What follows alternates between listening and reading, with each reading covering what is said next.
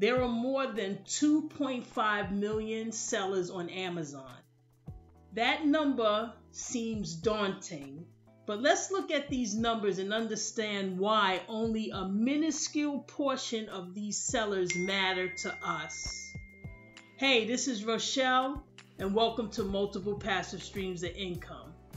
When I first looked at Amazon FBA, one of my initial concerns was, how can I compete with sellers who started selling on Amazon many years before me? They can probably order larger quantities than me, therefore allowing them to offer better pricing. And how can I compete with their review count that they have built up over years?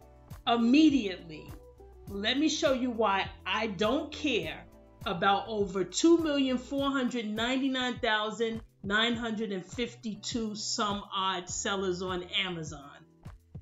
Let's look at an extremely competitive product on Amazon like face masks. Let's niche down to reduce our competition. So let's look at the monthly search volume for unicorn face mask, which is over 23,000 monthly searches according to Merchant Words. If we type that search term into Amazon, we can see page 1 shows 48 of over 2,000 products. We are only in competition with the sellers on page 1. So I'll repeat, we don't care about over 2,499,952 some odd sellers on Amazon.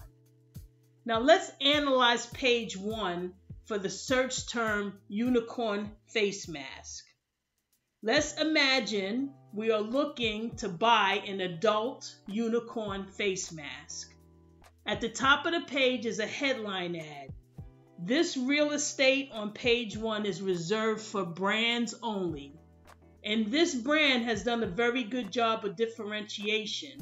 They are selling a matching face mask and a matching face shield for girls. And one of the designs happens to be a unicorn design. This is another great example of how to use printable items for differentiation. Even though this is a great idea, they are not our competition. They will appeal to buyers wanting a unicorn face mask for kids, so no competition here. Another interesting detail about this page 1 is there's no sponsored ads in the first row. So position 1 is an organic position 1 and not a sponsored ad. Organic position 4 is not relevant to the search term unicorn face mask.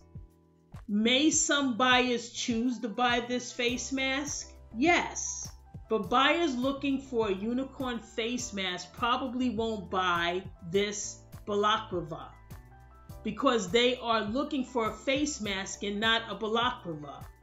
So here's a seller on page 1 that really isn't our competition. So we started out the video talking about over 2.5 million sellers on Amazon. I just reduced that to 48 sellers because we just eliminated 2 of the sellers at the top of page 1. Now let's look at the review count of organic position 1, 2, and 3. And look at here. Organic position 1 has only 13 reviews. Organic position 2 has 408 reviews. And organic position 3 has 2,339 reviews. Now, organic position number 2 is a child's face mask. So we can reduce our 46 competitors to 45 competitors because in all likelihood, a buyer wanting a unicorn face mask for kids would have typed in unicorn face mask for kids or something of that nature. So now let's focus on organic position 1 and 3. So that's 13 reviews versus 2,339 reviews. So this dispels the myth of reviews. This is a perfect example of a new product competing well against an old-timer with way more reviews. If we run Helium-10's X-ray on page 1, we will see the estimated sales of all the products on page 1. So let's analyze the numbers. Let's look at the disparity of the sales totals on page 1 for Unicorn Face Mask. There's a seller selling over 37,000 masks a month and a seller selling 23. Now, how can that be? See, some sellers have variations, so there's no way of knowing the exact sales for unicorn variations with this seller. But if Amazon is ranking this face mask on page 1 for the search term unicorn face mask, this tells us they're probably selling more than 23 monthly of their unicorn design. Their total sales of close to 38,000 monthly is a combination of different search term sales. As you can see, they have many variations, one being a US flag, one being a butterfly, and so on. The number one seller is on more page 1s than the 23 sale seller. Let's look at Cerebro and drill down on this point. If I insert the ASIN for seller 1 and filter to see how many search terms this seller is in the organic position 1 for, we see they rank number 1 for 113 search terms. Now let's look at the ASIN in Cerebro for the seller that's on page 1 that's selling 23 sales. They are in position 1 for only 2 search terms. So you can see why seller 1 is selling more masks monthly than the seller that has 23 sales per month. So it doesn't matter how many sellers are on Amazon.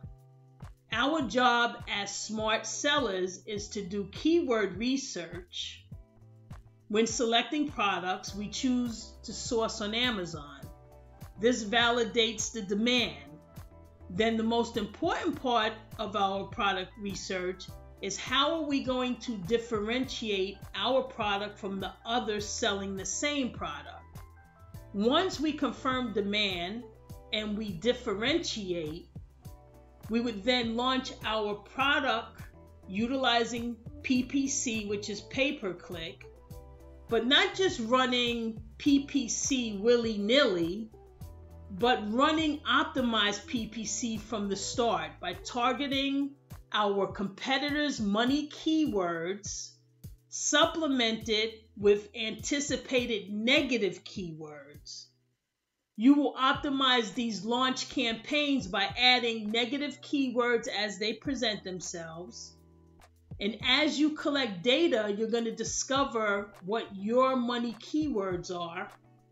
You'll pull those money keywords out of those campaigns and create individual campaigns for these money keywords with exact and phrase match types, and increase the budgets of these individual campaigns once you verify they are money keywords.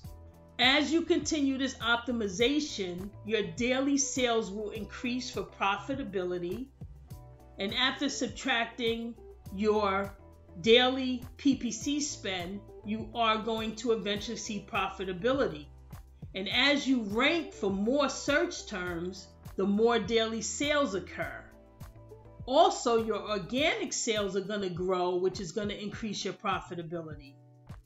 A combination of the amount of search terms you rank for and the strength of those keywords will strongly correlate with your sales. As a seller, my job is to differentiate my product so I am unique, and then find the search terms that buyers feel I'm relevant for. Just as important is to figure out what search terms don't work, so I'm not spending money on search terms that are less likely to convert. So as you can see, this is why I don't care about over 2,499,952 sellers on Amazon. As always, thanks for your time, as I know you could be any other place right now. Take care.